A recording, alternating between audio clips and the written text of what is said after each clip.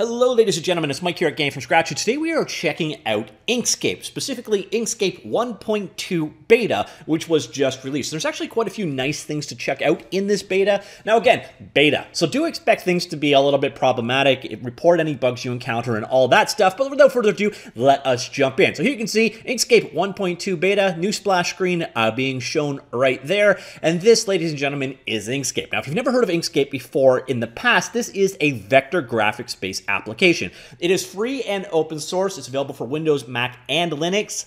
And if you don't know what vector graphics is all about, basically you are drawing with shapes. This entire car is drawn using math instead of pixels. So if you're using something, a raster graphics application such as Photoshop, you're generally working with pixel by pixel basis. In this case, you're working with layered shapes. So let's look at the icon right here on the hood of the car. You can see here, we can actually stretch it in various different directions. Now, the advantage of working with vector graphics as opposed to raster graphics is it enables you to create resolution-independent images. But you also get a very vectory look from your artwork. It's a trade-off for sure. I've long been a fan of vector graphics in general, and Inkscape is kind of the gold standard of free and open source vector graphics applications. So what is new in this release? Well, one of the things that I immediately like is the new palette options. So you see down here your color palette. So if you're selecting something and you are changing the color of said thing, like so,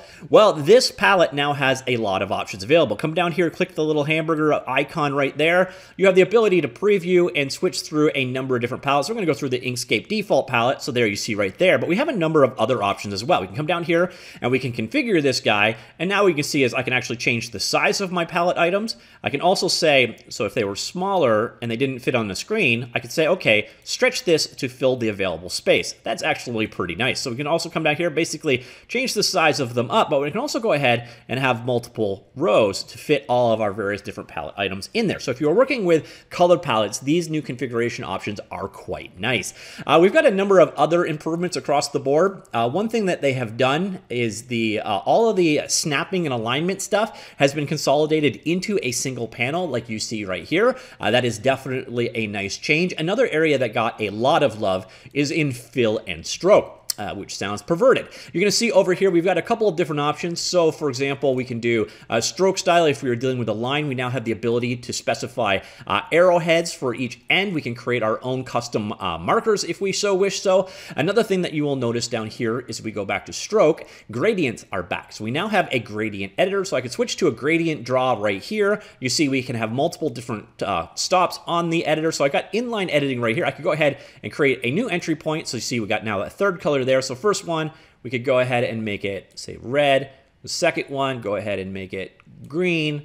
And the third one, and go ahead and make it blue. And there is our, let's up the opacity. We're doing a gradient fill on a line, so it's a very strange result that we were getting there. But as you see, gradient tools are now back in Inkscape.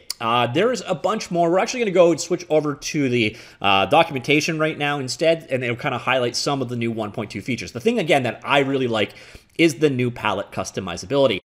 Now, one thing I very much did not like was the way this ran on my M1 MacBook Pro, which is to say very, very, very poorly. So if you're running an M1 Mac, don't be surprised that it was, I would call it unusable, if I'm honest. It was about an order of 10 times slower than what I experienced on Windows. The cool thing here is it is available on multiple different platforms. So if you want to go ahead and check out Inkscape, it is available at inkscape.org. You can download the current version, so the 1.1.2, for Linux, Windows, and Mac OS, but what you're probably more interested in is the 1.2 beta. I will have this linked down below.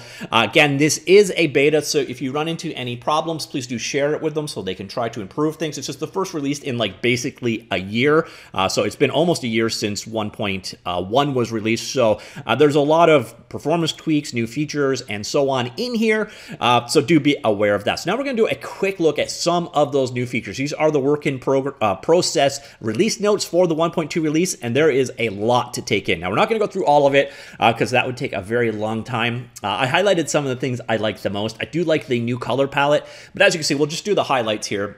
Inkscape documents can now hold multiple pages, which are handled by the page tool. Editable markers and dash patterns.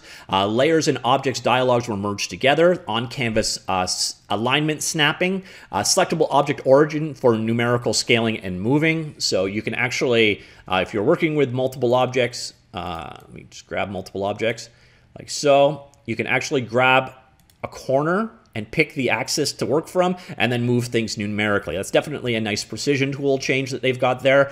Another thing that I kind of briefly mentioned on in the demo was that alignment options have been merged into a single dialog. So that is all available right here. So everything is available in one spot, which is definitely a nice change.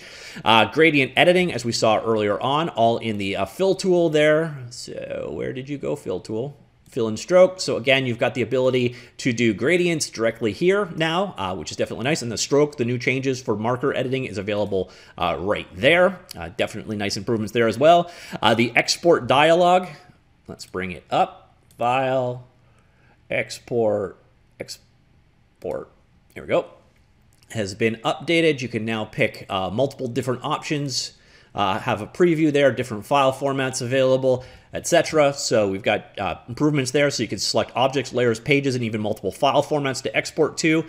Snap settings were all redesigned. The Svg Font Editor is now easier to use. New tiling, a live path effects for easy but powerful pattern making, configurable toolbar, continuous icon scaling, and many more new customization options. Performance improvements for many parts of the interface and different functions. Lots of UI fixies. By the way, you guys got a little typo.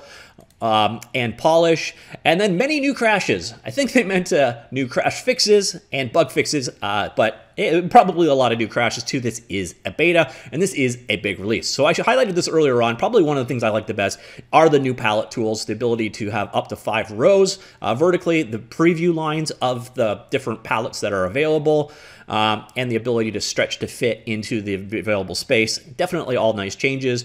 Some improvements to the status bar dithering, which is a way of kind of fixing color banding between images, is now improved and is used for exporting of raster and displaying on screen.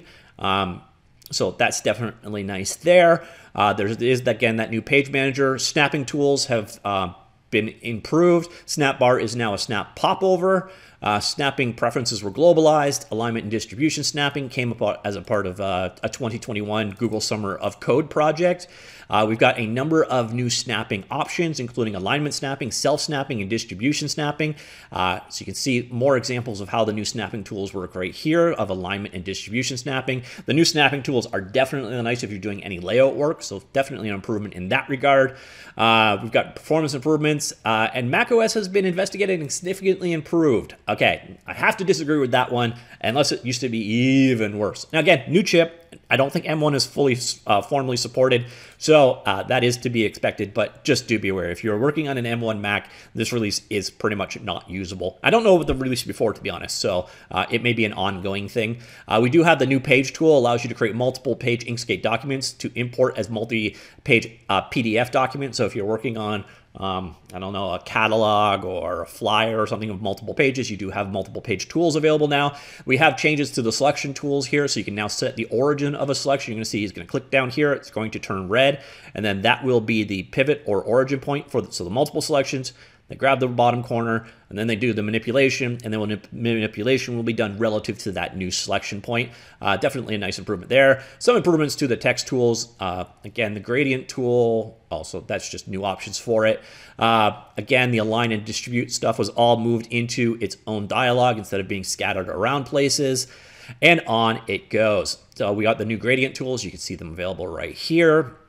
We saw those very briefly in the demo. Again, markers are available in the drop-down list. You can see right here, you can create it so you have multiple arrows across the path, various different options available.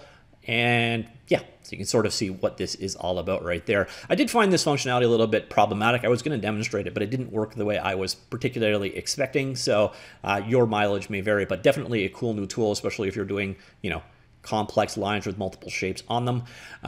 There's custom dash patterns that you can create yourself. Here see them typing them in. The dash pattern of the line is being changed.